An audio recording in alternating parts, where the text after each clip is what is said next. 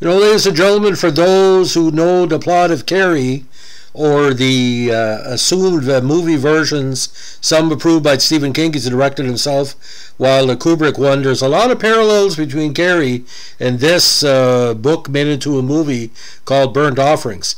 Now, Burnt Offerings is a 1976 American supernatural horror film, co-written and directed by the great Dan Curtis of Dark Shadows fame, starring Karen Black, Oliver Reed, and Bette Davis, with Eileen Heckard Burgess and Burgess Meredith. It only cost $2 million a film, but it barely made its money back in the box office.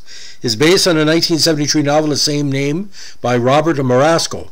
The plot follows a family who begins to interpersonally dissolve under supernatural forces in a large estate they have rented for the summer.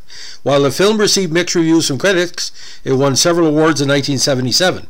Originally set on Long Island, the movie moves the action to California, and it was the first movie to be filmed at Dunsmuir House in Oakland.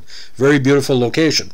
So it was co-written by Curtis and William Nolan, based on the Robert Marasco book, produced by Curtis and Robert Singer, starring again Black, Reed, Meredith, Heckart, Lee Montgomery, Dub Taylor, and Bette Davis.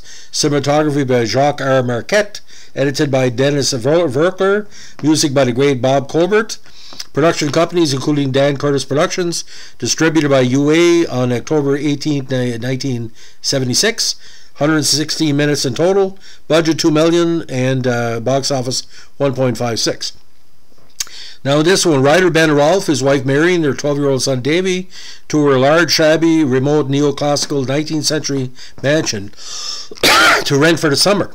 The home's eccentric owners, elderly siblings Arnold and Rosalind Allardyce, offered him a bargain price of $900 for the entire summer, with one odd request. Their elderly mother, who they claim is 85 but could pass for 60, will continue to live in her upstairs suite, and the Rolfes are to provide her with meals during the stay. The old woman is obsessed with privacy and will not interact with them, so meals are being left in her sitting room outside her locked bedroom. The family arrives at the house on July 1st, along with Ben's elderly Aunt Elizabeth. Marion becomes obsessed with caring for the home and eventually wears the Victorian-era garments she finds in Mrs. Allardyce's suite while distancing herself from her family. Of particular interest to her is Mr. Allardyce's sitting room, which contains a collection of framed portraits of people from different eras, presumably former occupants of the house. Mrs. Allardyce's meals go mostly untouched, according to the concerned Marion. Various unusual circumstances start occurring over the summer. After Davy falls and hurts his knee playing in the garden, a dead plant starts to grow again. Ben cuts his hand on a champagne bottle, and a dead light bulb is mysteriously repaired. While playing in the pool, Ben is haunted by a vision of an eerie, malevolent, grinning hearse driver who Ben first saw at his mother's funeral years earlier.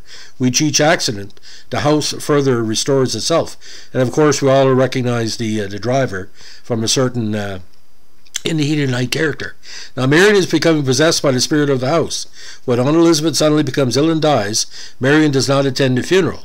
Ben angrily confronts Marion about her obsession with the house.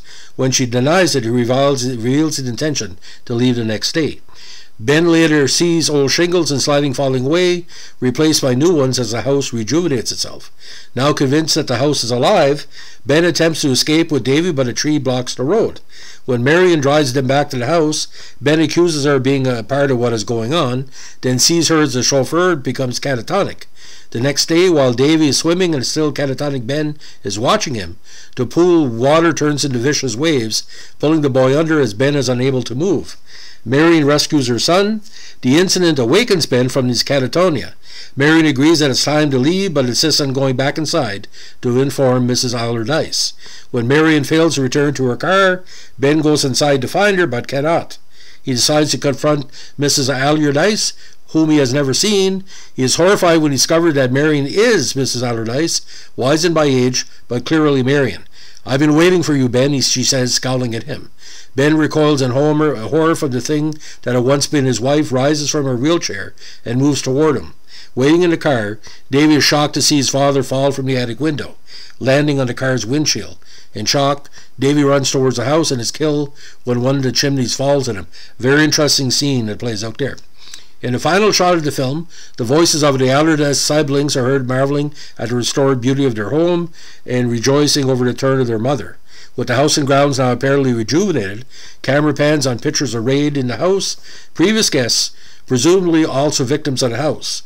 The photo collection now includes photos of Ben, Davy, and Aunt Elizabeth.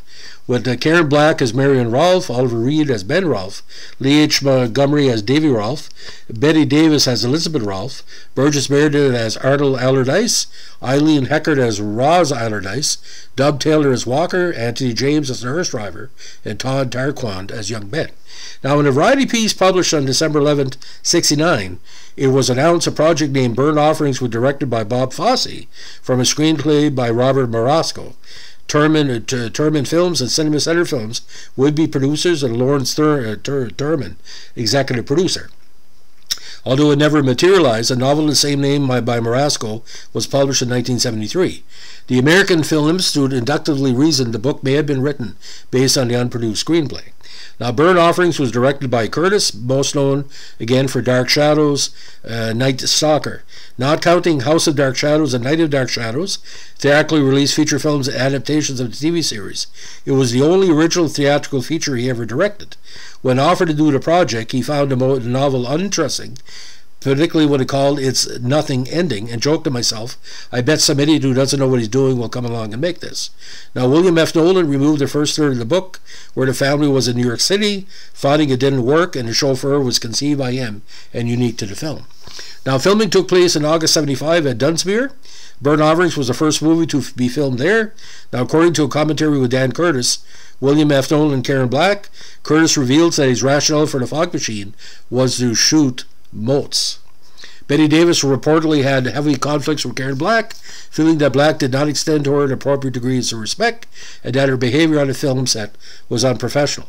Now, the Arizona Republic critic Mike Petrini was creeped out by the film, particularly the smiling chauffeur, but felt it was ruined by an emphasis on constant thrills or over subtle horror. He was also confused about several concepts, such as why Marion was handling Mrs. Allardyce's trays. George Anderson of the Pittsburgh Post-Gazette criticized the film as dependent on typical horror tropes such as shocks and loud music hits. He also described the tension as a lot of sinister huffing and puffing to little effect, noting how most of the runtime is spent on mystery of which characters are the antagonists or protagonists. Now, while calling Burgess Meredith and Eileen Heckert the best performers in the film, both great actors in their own right, Richard Dyer of the Boston Globe argued the material gave the actors little to work with. He called Black particularly inconsistent. Reed also looked like an eggplant, and stated Davis tried to create a Betty Davis character without Betty Davis lines to work with, so all she could do was puff and snort a lot. Movie critic Roger Ebert called the film a mystery all right, concluding Burnt Offerings just persists until it occurs to us that the characters are the only ones in the theater who don't know what's going to happen next. Variety stated the horror is expressed through sudden murderous impulses felt by Black and Reed, a premise which might have been interesting if director Dan Curtis hadn't relied strictly on formula treatment. But here's the weird thing, ladies and gentlemen. Black was doing a lot of horror movies. Oliver Reed was doing a lot of horror movies, especially Canadian, and Betty Davis was in a hag horror for almost more than a decade. So they were there for a reason, because they were considered, one of their main movies was horror movies at the time. Now, in the Saturn Awards that year, it won Best Horror Film, Best Director, and Best Supporting Actress for Curtis and Davis. At the Stigs Film Festival, Best Director was Curtis, Best Actor Burgess Meredith, and Best Actress Karen Black. Now, Rovi Donal Guadasico, a movie guide, called the film worthy rediscovery by the horror fans who missed it the first time, concluding in recent years, in the end, Burnt Offerings is probably a bit too methodical in its pacing for viewers accustomed to the slam-bang approach of post-70s horror fare, but seasoned horror fans will find plenty to enjoy. Ironically, this movie is never on television. You can barely see it, and I don't think there's on any streaming services that is very popular. In addition to the slow build, Starburst's Robert Martin spotlighted his cast, particularly the chemistry between Reed and Montgomery, Black's loving and murderous combination, and Davis's uncomfortable heart attack scene. However, he also felt the overall product was held back by his TV film look, particularly its flat cinematography and visuals that were more clever than scary. Now, Burnt Offerings was part of a trend in 70s horror films focused on the supernatural that included The Omen, Carrie, Audrey Rose, and Amityville Horror. It was also one of many horror films in the 70s and early 80s, such as The Texas Chainsaw Massacre and Poltergeist, presenting the negative impacts of middle-class life, such as empty-headed consumerism. In the film, the family is destroyed by a house that the otherwise dreamed of, generic-looking in the middle of nowhere and meant for leisure. In a 1978 book, An Introduction to American Movies, Stephen C. Early called Ben's Fall Onto a Car Window as an example of the high presence of violence in films in the 1970s. Retrospective reviews reviewed the story as a criticism on obsession on property ownership and the destruction of the nuclear family. For me, it was just a horror movie, but it's, you see what you can. Now, on my birthday in 2003, August 26, MGM released the Region 1 DVD of Burnt Offerings. The original video shape is in widescreen and also features an audio commentary with Curtis Black and William Nolan.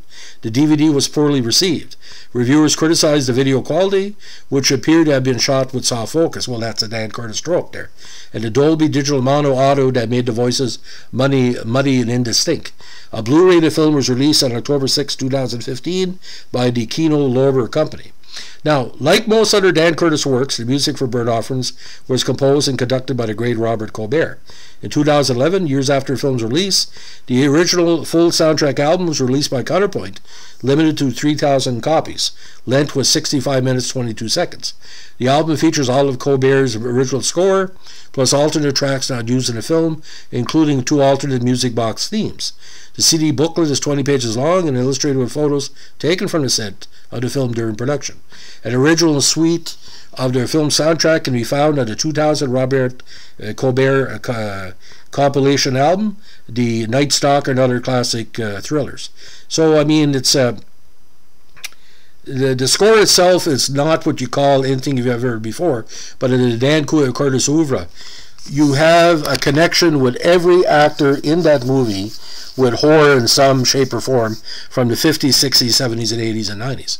Because at first, a lot of people thought it was a Canadian movie, but it wasn't, because you had various Canadian horror movies that were appearing left and right with Canadian funding or Canadian tax break movies like going into the 1980s. But I think, if I'm not mistaken, besides the Disney movies, this was one of Bette Davis' last big release. Besides her TV work, of course. So I've seen a movie before, and I give it only 2 out of 4. Like I said, it just didn't do it for me. But Burgess Meredith just eats up scenes here. And Oliver Reed, although he's one of my favorite actors, he's not really given much to doing this. I would like to see a drunk Oliver Reed in this movie rather than a sober one, if you know what I'm saying. So, ladies and gentlemen, if you're liking what we're doing with our Dan Curtis reviews, we'll be doing a couple the last few days. Let us know with a like, comment, or subscribe. And don't forget, if you know what Burnt Offerings means, let me know, because is it religious or is it satanic? We don't know. Thanks for listening. Bye.